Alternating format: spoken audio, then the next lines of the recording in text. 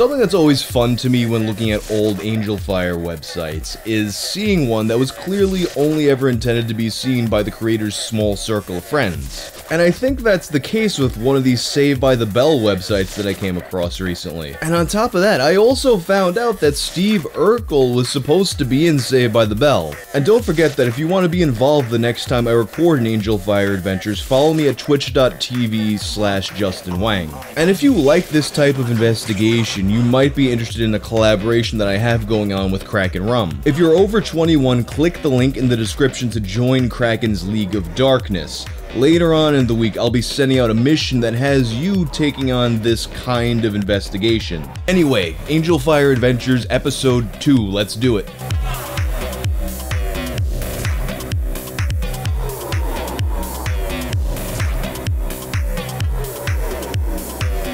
Let's start off with the basics. Saved by the Bell Angelfire. See, here's the thing that I've realized, like, kind of like looking at a lot of these websites.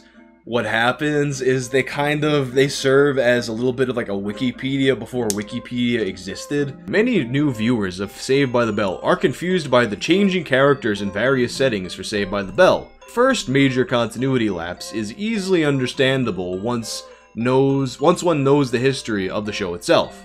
Saved by the Bell did not begin its run as Saved by the Bell, nor did most of its first season air on NBC. Saved by the Bell first began as a pilot for NBC, and the name of the show was Good Morning Miss Bliss, GMMB for short. The GMMB pilot did air on NBC back in 1987. It aired in the Facts of Life's time slot. The pilot for GMMB did not have any of the cast of Saved by the Bell, or even any of the later cast of Good Morning Miss Bliss. Instead, the pilot starred Hayley Mills, Brian Austin Green of Beverly Hills 90210 fame, and Jaleel White of Family Matters. Wait, what? I don't remember Jaleel White being on this? Is that accurate? Holy shit. There's Sonic the Hedgehog. Alright, so that's, we've uncovered a little something here. I had no idea that Urkel was originally supposed to be in Saved by the Bell. Who would Urkel have been if Jaleel White was tied up with his Saved by the Bell obligations? That's a timeline that exists out in the world somewhere. We gotta get Joe Rogan on the case. I feel like Maria's Saved by the Bell site it's a little too nice of a website for our purposes. I feel like what we really need right now is to look at some shitty fucking websites. Zach Morris fan page Angelfire. Oh, hell yeah, this is gonna be a shitty website. Alright. Here we go. You see what's interesting about these kinds of websites to me? From this period of time, you don't really have Wikipedia or any of these episode guides like you do now. So when people make a website like this, they're just doing it all off the top of their head. Well, it didn't even occur to me that this is all caps. I don't know if I have it in me to like blow through all of this. Like, it's basically just like pure like statements of facts about things that happened to them. Let's see what else they have here. All right, back to eating my fuck. Oh, it's gone. You see what is another advantage of usually browsing these old Angelfire pages is that a lot of times you'll come across an old page, even something on Internet Archive, and you'll click on links and they're just old dead links. Even like just like you'll have a whole section of a site that's not archived. But anything that was over here, I'm assuming that this is something that was just like, it was always a bad link, because that's usually how it goes. Today we let Slater up to the plate. I think that I share a completely different opinion than most people in Slater. I know that Brady and I disagree. Who's Brady? I guess Brady is his friend? Oh my, you know what? It's very likely, actually, with these kinds of pages that it was only ever intended to be seen by a small amount of people. So like Brady is his friend that he made the site, or like another person on here. But they disagree on Brady, as you'll see when you read my take on him. Oh, we gotta get this caption here. Dipples to, like, totally die for. Dipples. Slater was a complex character. He was busy juggling his massive athletic potential with his blatant homosexuality. That's fucking right, I said it. Slater was gay. He was the first gay character on Saturday morning TV. Trust me, it all pans out in the end. Alright, I'm so glad that I decided to stick with this website. What was Slater's favorite sport?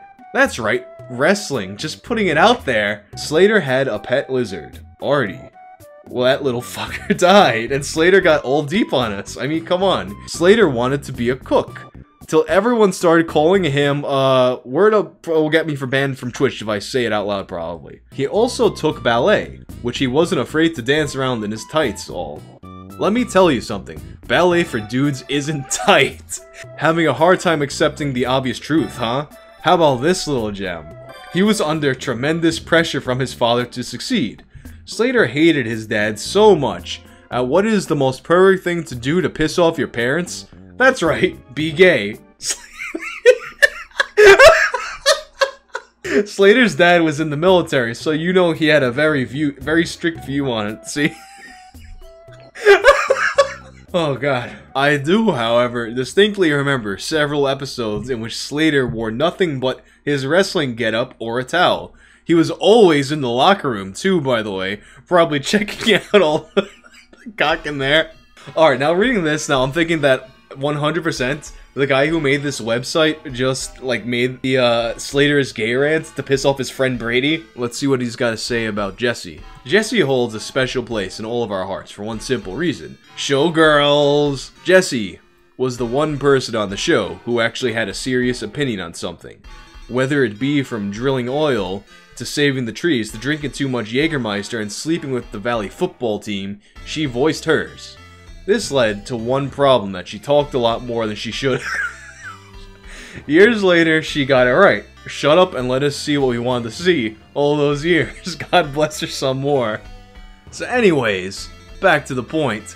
Jesse basically was a psycho waiting to explode. Let's just think back to when she was singing in Hot Sunday and got totally hooked on caffeine pills.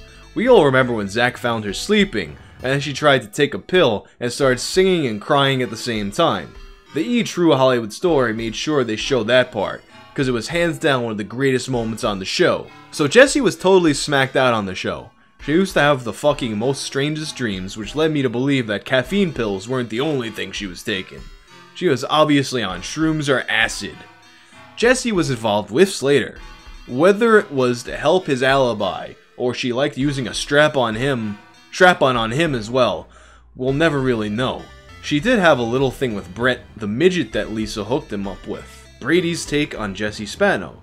Jessie was hot, but she was a big-time head case. She came with too much baggage. She had nice legs, decent fashion sense, and nice hair. She did have a little horse face. Jessie was pretty smart too, so that's another plus. The biggest draw to Jessie for me is the fact that she used to bump caffeine pills. Everyone made such a big deal out of that. I thought it was tight. I mean, that's what I like to do in my spare time.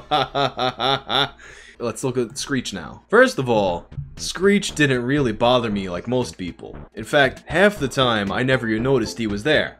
Some people might say that every time Screech talked, it was like someone running their fingernails down a chalkboard.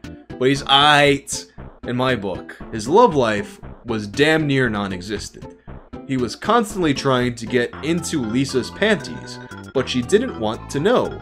At first, I thought it was the whole black-white thing, but that was soon cleared up once she rammed her tongue down Zach's throat, and most likely gave him a smoke down by the willow trees. I've never heard the phrase, a smoke down. I'm assuming it's a blowjob or something. Is that the whole, like, a smoke down by the willow tree? Is that the whole phrase, or is, like, Screech tried hard, though, and only gave up when he met Violet Bickersnaff. I remember Violet. Violet was a perfect Screech. Played by Tori Spelling before she got soccer balls put in her chest. Now it's time for Brady's take. Screech was okay. I didn't love him, and I didn't hate him. He tried too hard when it came to Lisa. I mean, he had a nice piece of tail and Violet all over him, yet he still pined over Lisa. Great chess player and one hell of a mascot. I lost a lot of respect for him when he subjected himself to Saved by the Bell, the new class. However, I gained a lot more respect for him after he beat the dog piss out of Horseshack in Celebrity Boxing 2.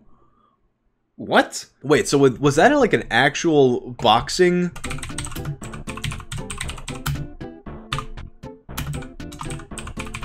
The Legend of Screech vs. Horseshack. Wait, so this is Dustin Diamond did a boxing match. What Damn. Oh! Fuck. Dustin Diamond's wrecking this dude. Yo! Dustin Diamond is fucking dominating this guy. What the hell's going on? Oh yeah, Pineclaw. Of course I know he made a porno. That was, I definitely made reference to that in my YTMND video with DustinDiamond.com. Looks like it's time to dissect Kelly now. What the fuck is up with that hair? Kelly had obvious issues at home, which led to her being very manipulative and having the conversation skills of Helen Keller. In the end though, she always came back to Zach. No matter how many times she strayed away from it for a touch of something new, she always realized that Zach was indeed God. She'd come back to him, kiss him on the cheek, which in the Saved by the Bell universe is equal to about 10 hours of steamy, hardcore fucking. Brady's take on Kelly Kapowski. Kelly was a pretty hot chick. She was a cock tease though. She had the reverse Winnie Cooper thing going on though. What I mean by that is, Winnie was looking good way back in the day, in the early Wonder Year seasons. As she got older, the more she started to slip. She is awful now, and I wouldn't bang her if I were Jessie Monroe. However, Kelly has gotten hotter as the years have gone on. She is looking better than ever on that show Fastlane. So bottom line is, I would have done Kelly any day in high school. I think these guys, back when this website was made, they're still a little hopped up on that showgirls buzz. Last one of the main cast, Lisa. She could play a mean fucking bass though, and was part of the tightest rhythm section in any band, along with Slater. Her voice also goes unmentioned, but those of us who remember the Zack Attack know damn right that she could hit the high notes. Same episode she was Lethal Lisa, in the future. So weak. Lisa got ridiculously hot after the show, and even Martin Lawrence tried to get him some. She was overshadowed by Kelly and Jesse in most of the episodes. Saved by the Bell hotness rating from 1 to 10. 7. She was a little boring to me, but still hot for a black chick. I knew somewhere they were gonna go there. I was just waiting for one, and it had to come at the very end.